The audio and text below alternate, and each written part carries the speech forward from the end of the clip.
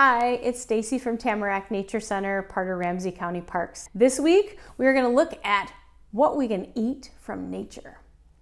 And we'll also, later this week, give you some awesome recipes and how to make them very simple so that you can try more plants from nature. So, plants. Why are they important? Well, they're very important for a lot of reasons. They're parts of food chains. They give us shade. They give us biodiversity. But in terms of food, if you're someone who doesn't eat a lot of veggies or fruits, which I encourage you to do, are they that important? Well, think about it. What if you are somebody who likes to eat bacon or pork chops? Those come from a pig. What does the pig eat? The pig eats plants. What if you like to eat bison burgers or a cheeseburger from beef from a cow? What does the cow eat? What does the bison eat? Well, bison, they eat grass. Cows, if they're free range, they'll eat grass and corn and other grains. So even if you don't like a lot of fruits and veggies, if you eat a lot of meat in your diet, they eat plants. So plants are super important, and they are the basic building blocks of our food chain. So plants, fruits and veggies, herbs, where do they come from? Well, gardens, of course. Maybe you grow them in your own garden, in your neighborhood, in a community garden, or your backyard, or a pot, some potted plants on your deck. But how do you get them if you don't grow them yourself? You gotta go shopping. Do you go to the grocery store or a co-op? Do you go to the local food shelf? Which, by the way, major kudos to all the staff that work really hard here at Tamarack. We donate a lot of food to go to the White Bear Lake food shelf. So you can get food at food shelves. You can also get food at co-ops and also the farmers markets. Right now, farmers markets are bustling with a variety of veggies, fruits, and herbs for you to enjoy.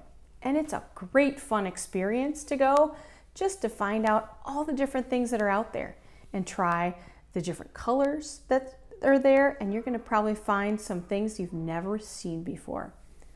So speaking of trying new things, I've got a couple platters full of veggies and fruits, and we're going to figure out what parts do you really eat. Do you think you only eat the roots, or the leaves, or the stems, or the seeds, or the buds? Let's check them out and see what you actually munch. We'll start with some of the buds. Some of the buds, here's a tricky one. These are all buds, believe it or not. So cauliflower and broccoli, you're actually eating the buds. Unless the broccoli stem, the stalk that I like to eat, I like to peel the edges and slice it up for stir fry, then you're eating the stem. But the cauliflower and broccoli are the buds.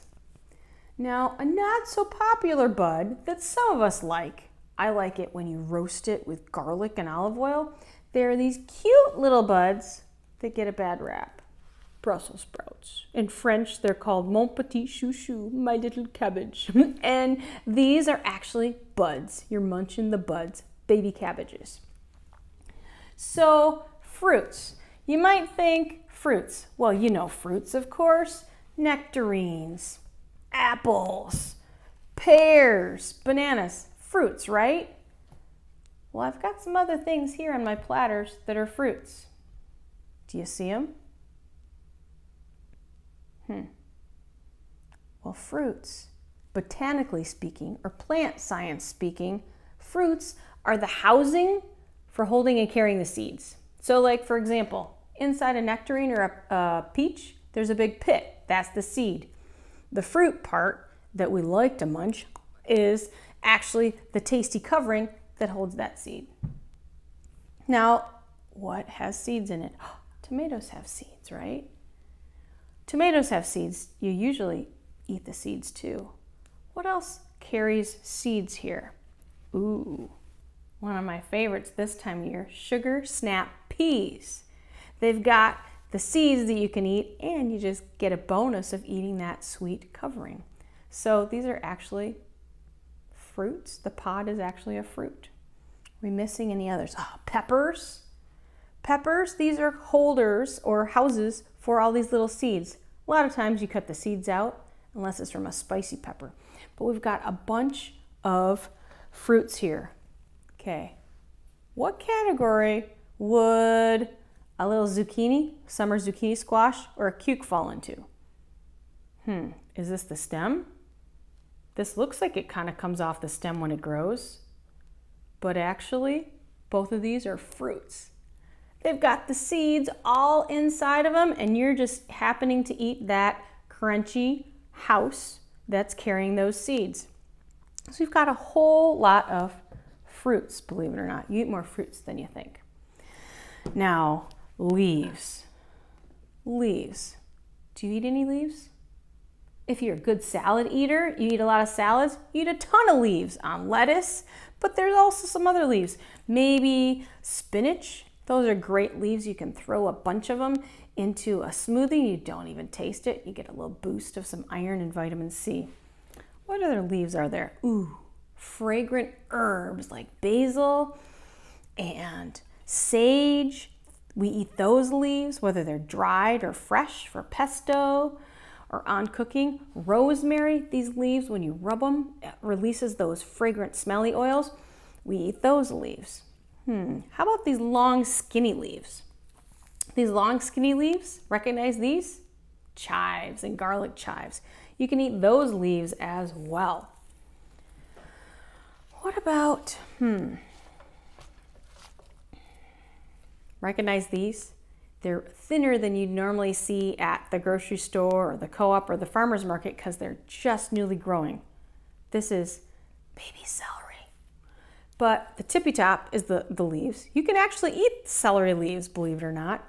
And then these here, these are moving into the stems. So if you're a botanist, these are called a petiole, the leaf petiole, which is a special name for a leaf stem. So you can eat the leaves and the stems on celery. What the heck about onions? What in the world?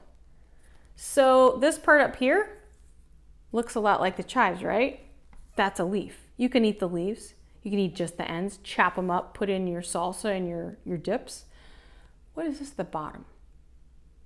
Is this a root? Is that a fruit?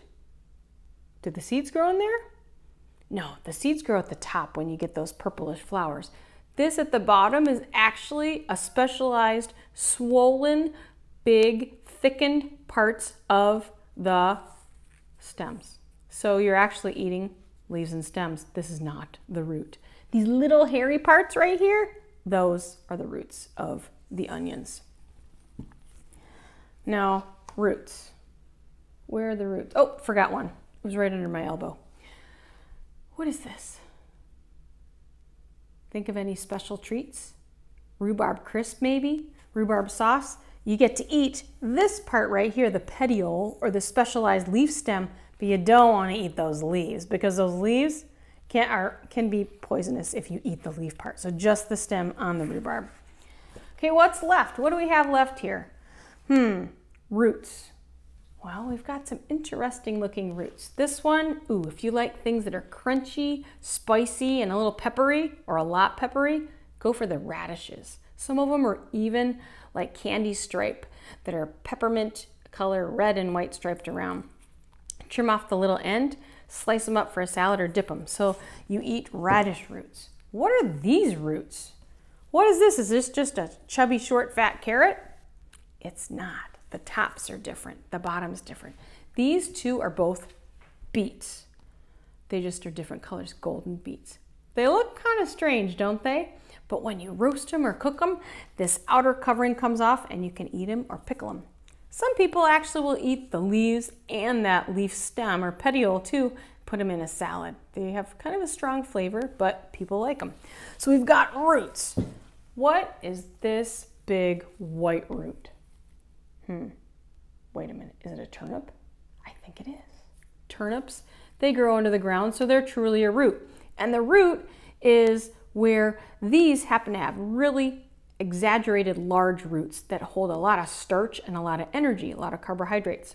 So you can take them. Shannon likes to cook them, and she likes to mash them up with her mashed potatoes for an extra special twist on them. So we've got turnips too. There's something else up here that I bet you don't know that you eat. You're not a beaver, are you? But you do eat some bark if you ever eat cinnamon. So these are cinnamon sticks. Cinnamon sticks are actually rolled up, dry pieces of bark from cinnamon. And it's so fragrant and flavorful, it gets super hard. Like, I can't even break this. So you take it and then you get a grater and you shave off the little powdered end, and that's what you do. There's also, we haven't talked about nuts and seeds, but another thing that goes in some of the same baked goods as cinnamon, nutmeg. This is what nutmeg comes from. And you take this whole hard nut, which I cannot break, and grate it as well, and then you will have nutmeg. So as you can tell, you eat more parts of plants than maybe you think you do. Now, later on this week, you're gonna get some great, simple, do-it-yourself recipes to try some different plants and different plant parts, but there are a lot of them you can eat just raw and plain. Before you try something, there's some things I want you to do. I want you to make sure you use your senses. Use your eyes. Try to see what part of the rainbow things are. Like, it's fun to try beans that are purple instead of yellow or green. Rub it, sniff it, and then you can take a mouse nibble. You don't have to take a big bite, just like a mouse nibble. I made a little platter of some dips. My daughter loves dipping things. Pick some dips you like. I picked blue cheese, ranch dressing, and hummus. Take a little dip, take a mouse nibble, see if you like it. So I challenge you, these weeks coming up this summer, go find some more plants, think about what parts you eat, and try some new things. Thanks a lot, and take care.